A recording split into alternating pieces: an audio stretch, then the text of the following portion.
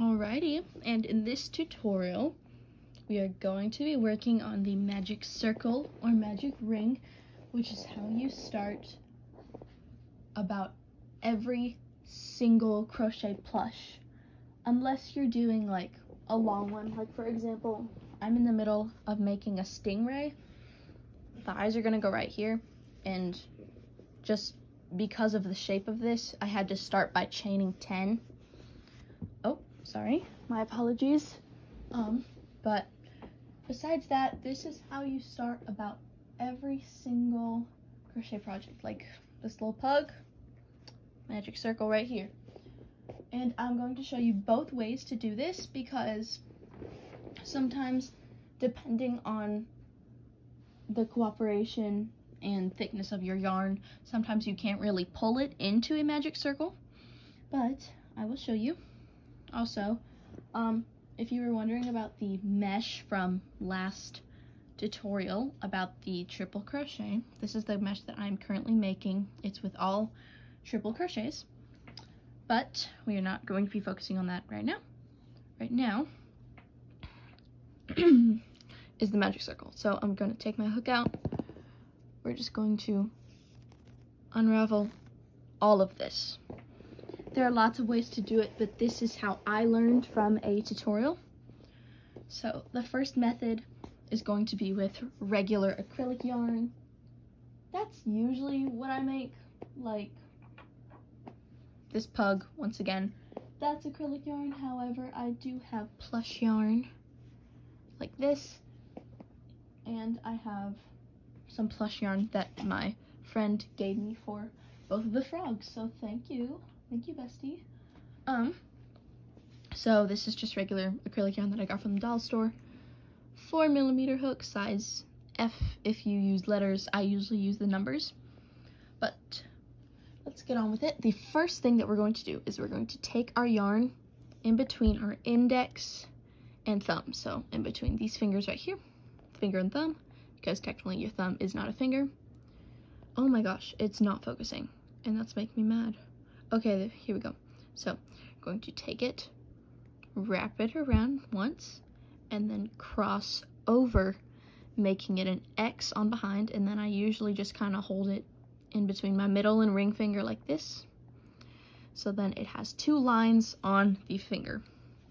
And then what you're going to do is you're going to take your hook right here, slip it underneath the piece of yarn closest to your fingernail, and then hook the second piece of yarn farthest from your fingernail and pull it under like that.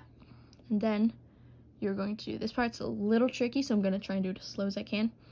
It's like this hook, you're going to turn it sideways and then twist it around and then pull it under the left side of this X and then pull it through like that. So then I'm just doing this, I'm doing 6 single crochets inside this to show you how it works.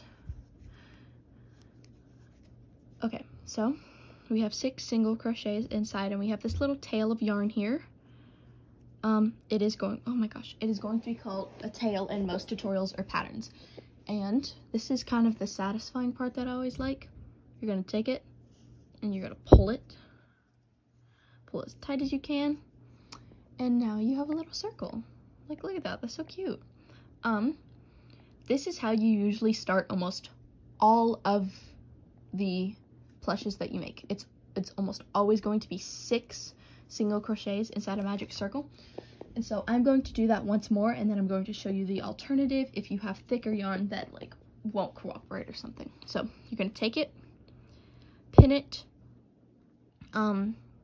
in between these 2 fingers right here with your thumb, and then wrap it around, then cross it and still kind of like pin that extra piece under your thumb so it makes an X, and then you have 2 separate lines on the back. Then you're going to take your hook, slip it under the part closest to your fingernail, this little thing right here, and then hook the other piece and pull it under like that. And now you're going to put your hook sideways, twist it around, hook it under the left piece. This is the left. And then put it underneath. Then kind of turn your fingers and pull it through like that. And that is how you do the magic circle, and then you can pull the yarn. And now I'm going to be showing you the other way to do it. This is just if your yarn won't cooperate. I usually have to do that with this kind of plush yarn right here, because if I pull it, then the fuzz will just come off the string and it's a complete mess. And I'll be showing y'all how to, well, we'll see. You may or may not know how to chain already, but I will show you in a probably YouTube short if needed. But here, let's do it. For if y'all don't know how to make a slip knot, this is how I do it. Okay, you take your yarn. This is the tail right here that I'm holding in between my fingers. I kind of have it a little bit longer. Oh my gosh, can my camera literally focus? This is kind of frustrating. There we go. Okay, so we're going to take it, and then we're going to kind of twirl it around like this, so we have a little loop. And then we put our little pinchers inside the loop and pull the long piece of your yarn through it like that. And it's called a slip knot because you can easily just pull it and it'll come right out. So again, take this, make it a loop, get your pinchers,